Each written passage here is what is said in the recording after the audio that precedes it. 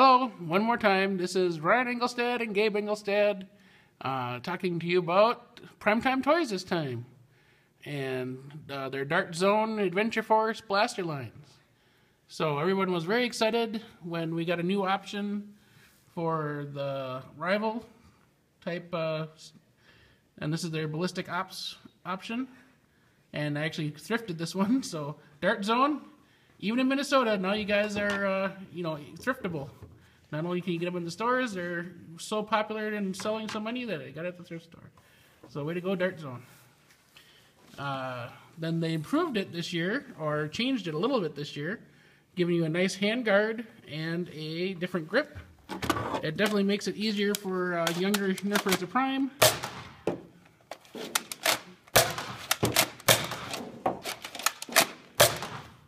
Still a plenty stiff prime, but it all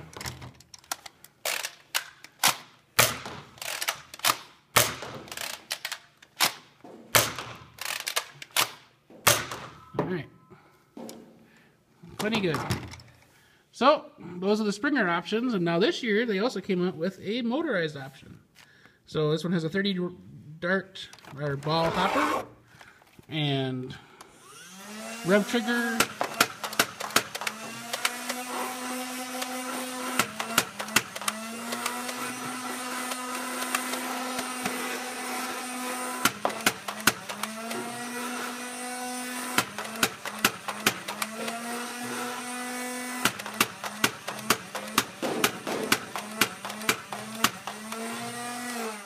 And it runs off 60 batteries, and a lot of fun.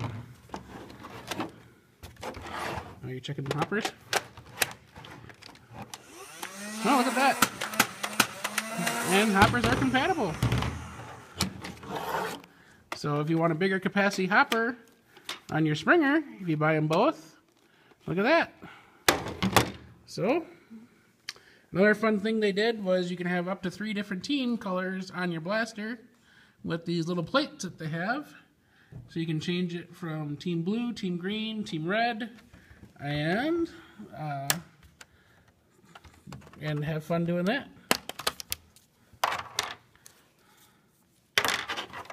Yep, there's the left side and the right side. There you go. Now you're back to team green. So very fun blasters. Like I said, with all the blasters that they've come out with that are extremely competitive with Nerf, these guys are definitely a company to take notice of. We've enjoyed their blasters for quite a while. I ran an all Dart Zone loadout at the Minnesota World Record attempt here last fall, and that was a lot of fun. World record did not happen. We did not make the new world record. They set a pretty high bar down there in Texas. But it was a lot of fun to go and see a lot of Nerfers. So